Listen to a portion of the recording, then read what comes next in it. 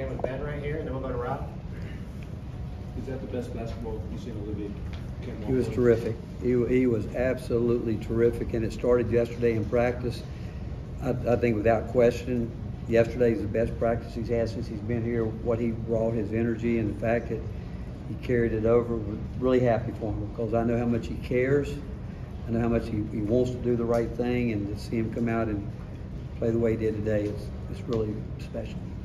Really happy for him. Kind of same question about Zakai. We've been talking about his evolution for the past month. Was this maybe the pinnacle so far? What can you say about him? I mean, he's got to be right there, the very best point guards in the country. When you think about what he does night in and night out, consistently doing it, learning the position as he goes through with it. Defensively, he does it. How many minutes he played tonight? 37. And I always ask him how you feel. He said, "I'm fine, Coach." But the fact is, the way he distributed the ball, and he got a little excited when we had a chance to give them credit. We could have really stretched it out, but they, older, experienced team, stayed in it. I thought they really maintained their poise. But then Z got a little excited and turned it over. I think he scored 6 straight points off turnovers on where we were trying to force too much. But what he's learning how to do is make his teammates better, which is the sign of a point guard. The guy becoming a point guard, understanding that's his job, to find a way to make his teammates better on the offensive end. And as he continues to do that, he's going to make everybody better. And by doing that, we get better. Ryan, Mike, and Gentry. You mentioned Olivier's energy in practice yesterday, just the intensity and energy that he had today. How do you bottle that up and get it on a more consistent basis? That is a great question. You know, if I could figure that out, and maybe, you know, last year it hit him all at once where, you know, he was playing great basketball before he got hurt. Maybe this is what it's going to be to get him going. But I thought he really searched out his spots on the floor. I thought he understood tonight so much where he wanted to get the ball and what he wanted to do. Never looked rushed, never looked like he was not sure what he wanted to do. And I just hope this gives him the kind of confidence that he can keep building on it with. Because he works, and you guys know him, he loves the game and he works at it, and he deserved this night.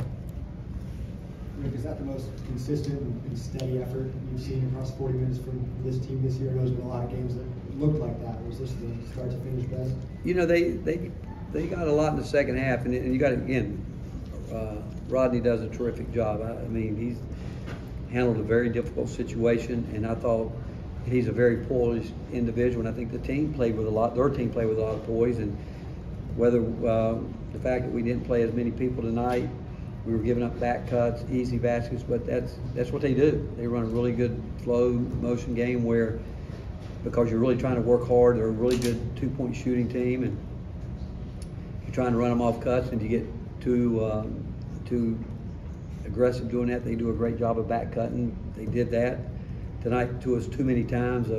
End of the game, we can't do what we did at the end of the game, not being ready on an out of bounds play and giving up 2 3-point plays back to back. I mean, those type things. But we beat a really good basketball team tonight. Rick, you've had here. Yeah. You had obviously a lot of good teams, but never one defensively has had the numbers this team does. What do you think's made this group special? And then is it also comforting to have a game and get it done offensively when Texas does play pretty well in the second half? Well, I think the key is we've got individuals that want to be good defensive players, and we got individuals that can not only guard the basketball consistently well, but they also can help their teammates. And the last couple of weeks, we really tried to harp on when we switch, because we love to switch. We'd like to be able to go 1 through 5 if we can with our post guys, being able to stay in front of the ball. But the biggest thing that we try to get them to understand is personnel. When we do switch, do you understand how we need to play this particular player at this particular time? And tonight, really, some of the breakdowns, and I might be wrong when I watched the tape, but what I saw tonight, I thought our guards didn't do a very good job in switching situations, where some of the threes they gave up, some of the good looks they got early in the game. Transition defense wasn't great. They had some looks that could very well have gone down. But to really answer your question, we've got a group of guys that I think that believe in defense, and they want to be good at it. And that's a big part of it, guys that want to be good at it and know that it really is something that we have to be good at to be the team that we want to be. And there's a lot of things that go into it, but that's where I think too our guys know that we've got to get better with some things.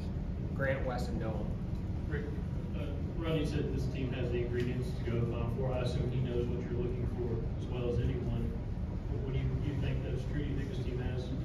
And I would say that about his team, to the fact that this year, at this point in time in the season, I'm not sure any team has just totally separated themselves. You know, there's a lot of basketball left. I mean, here's what I would say. I heard Jay Billis say it today, that this time a year ago today, North Carolina had the exact same record they have right now and got it turned around and got it going. Kansas a year ago today got beat by 30 points, just like Alabama did today. So it's a long way to go. Every game, again, I think all the games are big. I do. I think I always tell our team in November, if you don't think this game is big, wait till March. Those November games. And so right now, I mean, I love this team. I think we got a chance to be as good as we want to be.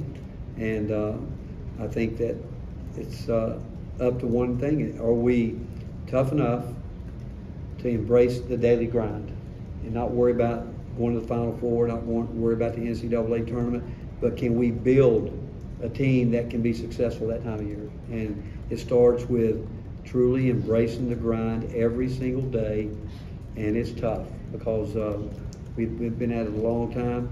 And can you knock out all the noise around you? Can you not, you know, let whatever's out there, the noise, talk about it and just be able to come to work? And I told him today, we've got to have a man's mentality in the fact that when we come in here and we get ready for games, it's not about being all emotional and jacked up. It's about taking care of business and knowing that it's hard to win games against a team like the University of Texas.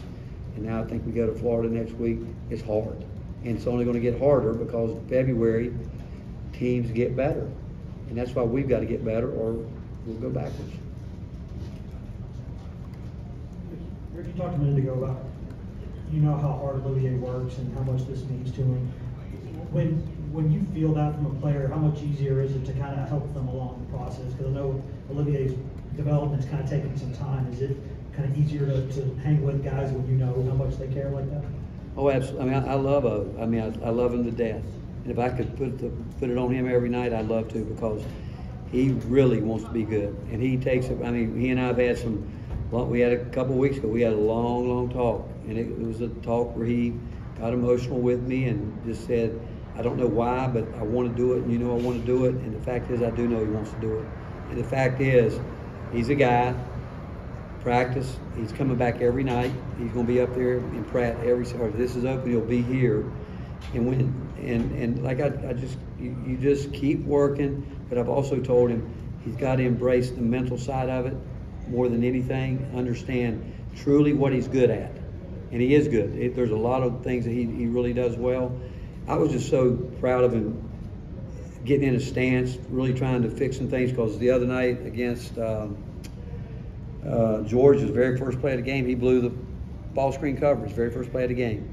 And I told him, I said, I know you don't want to do it. Why'd you do it? And he just said, my mind's not in the right place. I said, well, when you get it there. And he came out in practice yesterday, and he was all over the place. And that's part of the growth process. Sometimes the light comes on sooner or later for some people, but I promise you, if you ask anybody on the team that they want to see do well, they would tell you they want, because he cares, and he cares a great deal. So it's obviously happy. We're all happy for him.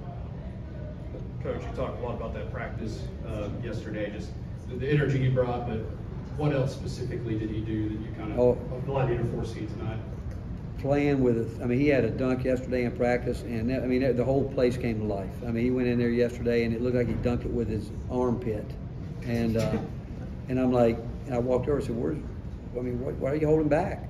Why don't you do that all the time? I mean, you know, at least try to do it. But sometimes players can put a block up, but the fact is, we teammates trust him, you know, and he actually was going to take himself out one time night, which I was proud of, but timeout came, and I said to him, which I don't know if I've ever said it to him, how you feel? You want to stay in the game? And he said, this is all I need. I said, okay, stay in the game, because normally he's tired. I would say, let's do it. But I know the guys are really happy for him.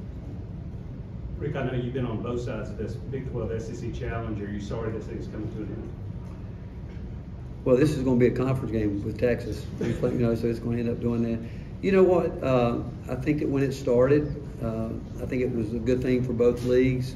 I also think that it took ESPN a couple years to get it in this spot. You know, they wanted it from the very beginning. This is when they wanted to play sort of kind of in between the playoffs and football and that. And I think it's been good for both leagues. I do. In some, I don't know where it is right now today, but next year we start. Is it next year we start the ACC?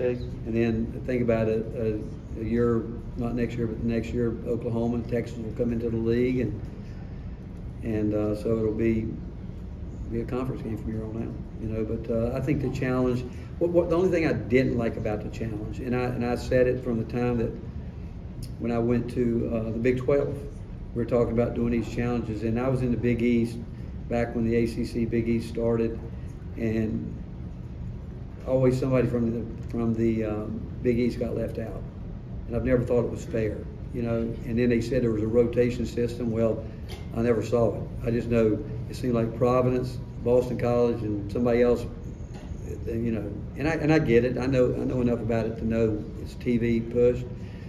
The thing starting with the ACC, I think next year we'll have all of our teams, or when it starts, I think we'll have all of our teams in. Then when we come in, they'll be without one team.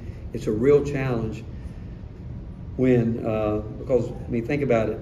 Texas A&M top spot, you know, they're not even in it, and they, you know, so this, I don't know if we can call it a real challenge, because I mean, you wish that you could schedule the games the week before and really get the teams that matchups that you wanted, but I just think you got to have all the teams to play to call it a real challenge.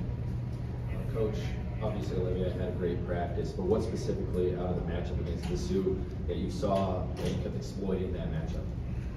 Well, we just felt like, you know, ball screen, you know, was Zakai getting there, and they certainly are a very physical team, and they pay a lot of attention to shooters, and so I don't think they were willing to leave Santi or Josiah, those guys on the perimeter. When we normally, you know, we do a couple different things in the ball screen, and with him there, we were trying to just open the court up to give Z a lot of room to operate and try to get somebody behind him, and it was good. But you know, they also turned us over twice at a critical time and went down and scored off of it. But it goes back to where I think Zakai's just getting better and better in ball screens and starting to see the whole court. Finish up with TJ. Obviously, everyone knows about Tennessee's defense and how great it is, but what would you say is underrated about your team's offense? I don't know if it's underrated. The question I asked our guys last night, I stopped the film last night when we were in a defensive possession in practice, and I saw 4 guys pointing, talking, helping each other. And I said, why don't we do that on offense? I said, you guys obviously understand what you're supposed to do on defense. Why can't we totally buy in and understand it's hard to play really good offense against a team like Texas that can really guard? I said, until we can execute at the level we need to, and that means guys that screen need to screen, guys that need to cut need to cut. We need to do a better job putting the ball where it needs to be. And I said, it's hard. So running offense, you know, you're looking for timing out of it, but you're looking for fundamental basketball. And we are a very fundamental team defensively, and when we're not playing good offense, it's because we're not very good fundamentally. We dribble the ball too much, not locked into where we need to get the ball, what we need to be looking for, but when we're locked in on the offensive end, I do think we're a good offensive team. Coach, thank you. All right, thank you all.